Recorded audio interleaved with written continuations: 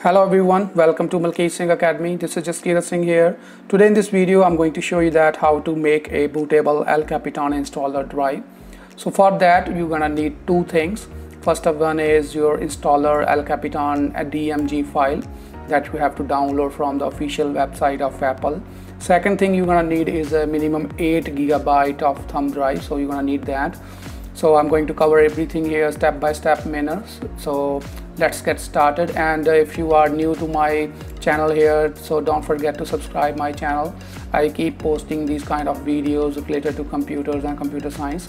So go ahead and subscribe my channel and hit the bell icon. So let's get into this thing. So first step is your download this installer drive. So I'm going to open up this Google Chrome here. So this is the official website here for downloading the installer DMG file for El Capitan. So you have to download this file first, and we are going to mount this drive, and we're gonna copy the application file into our application folder. So just watch this and go through the same process which I'm doing here. So here, once you downloaded this file, I'm gonna copy, I have copied this file into my desktop here. So double click on it, and we are going to copy the application file into our application folder. So here it is, just double click on it and it is going to install into our computer here.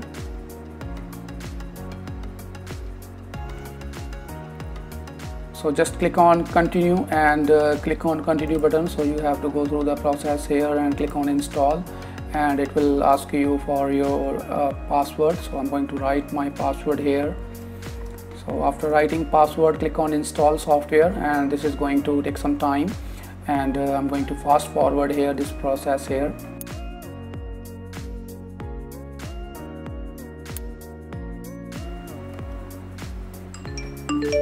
So as you can see that we have successfully downloaded and installed this Mac OS El Capitan installer application in our computer here. So I'm going to click on close, and I'm going to close that also. So as also I'm going to show you that I'm using this Yosemite here in my system, and I'm going to later on in the end of this video I'm going to show you that we have successfully installed our El Capitan in the system. And we have just what we have did here, we have installed this El Capitan application in our application folder. So if I click on Finder and go to my application folder, so it is installed here, and this is very important step because we're gonna need that. So as you can see at the bottom, so this is our installer application. So one thing you can do, if you want to upgrade your system, you can directly double click on this application, and it is going to install this El Capitan onto your system. But we are not going to do that because I'm going to create a installer drive for El Capitan, so I can do it for multiple systems. So that is a safe side for you if you create a bootable pen drive for that. So now the next step is your second step, that is you have to insert your thumb drive into your system. So I'm going to do that. So because we are going to format our pen drive in Mac OS extended version. So once you inserted your pen drive, so it is going to appear here. So now the next step is you have to format your disk drive. So this pen drive here, so I'm going to open up disk utility. So you can do by two methods, either you can search from disk utility from the spotlight, or you can go to the application and go to the utilities. You can open this disk utility from there. So here it is, my pen drive, that is 16 GB of this pen drive here, the size of this pen drive. So I'm going to erase that and make sure that you have any important document or any important file into your pen drive. You must take a proper backup of that because we are going to erase everything from this pen drive. So here you can see the format. Just click on format, and we are going to format it into the Mac OS extended journal, and the name I'm going to leave it as it is, Untitled, and click on erase. So click on erase button, and it is going to erase this pen drive.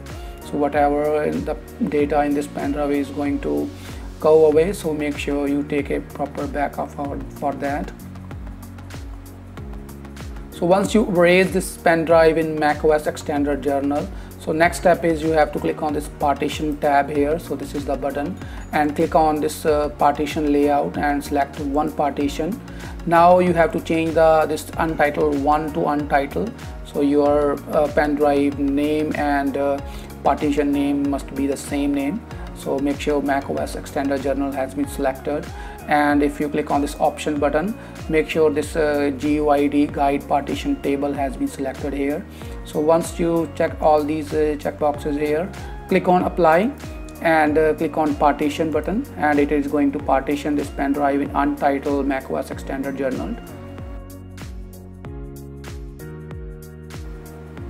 So as you can see that partition has been completed here. Now close this window here. Now the next, your last step is you have to open up your terminal. So I'm going to click on Spotlight and type terminal here. So we have to run some terminal commands here in our terminal. So this is my terminal here, and for your help I have provided all the terminal commands in the description box. So these are the commands here. So you have to copy all the commands. So I'm going to copy it, and I'm going to paste it in the terminal here. So paste. So here you can see, if I let me zoom it a little bit here. So this is a sudo command. So we are going to create a installer drive by using this command in terminal. So as you can see that the name of the pen drive is untitled. So if somehow you have changed the name of the pen drive, you have to select the same name here. So untitled is the name of my pen drive. So after copying and pasting this sudo command here, you have to press enter, and it is going to ask for your password here. So just type in your password. So I'm typing here password and click on enter. So it will start creating your bootable pen drive for El Capitan. So it is asking you to continue, type Y here and press enter. So it is going to erase your disk and create a bootable pen drive for you.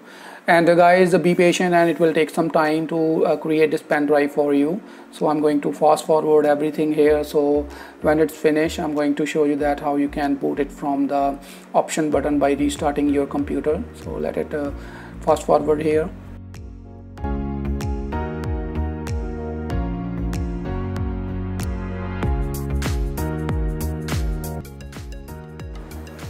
So guys, as you can see that we have completed our creating a bootable pen drive for El Capitan. So I'm going to close this window here, and I'm going to close that. So let me save this, and I'm going to put it in the description box. So I'm going to write it as sudo commands and click on save. So I'm going to put it in the description box, so you can use that from there.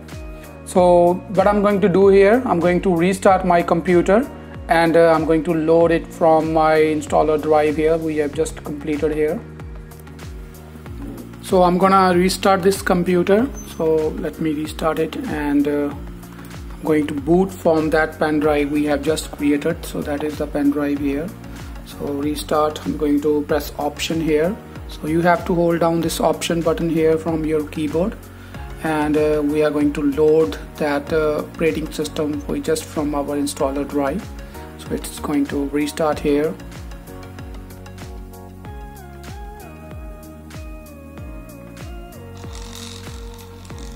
So option key, and it is going to show all the drives in which you can boot from. So we have created El Capitan. So here it is, guys. So Mac OS, Windows, I have created a boot camp in Windows, and a recovery. So here it is, our install OS X El Capitan. So just press enter, and it is going to load your operating system, this El Capitan, into your system. So it will take some time to load up all the files from the bootable drive.